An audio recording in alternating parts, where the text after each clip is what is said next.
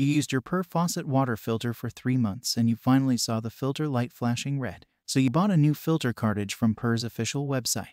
And with some DIY skills, you installed the new filter cartridge. But the filter light still flashes red. Now what to do? Simple. Take the filter out by twisting the top cap. Find where is the button inside the filter housing and press it as long as you don't see it popping up. Now put the filter back in and see if the light is turning green. If not, try again until you get the green light. Actually, in most cases, the indicator reset button gets jammed so it shows red light even though you add new filter. But in some cases, the battery of indicator light can stop working completely. There's nothing to worry about in this case as your filter will continue to get rid of nasty stuff. I hope you got your Pur Faucet filter light issue solved. Subscribe for more such helpful videos. Cheers!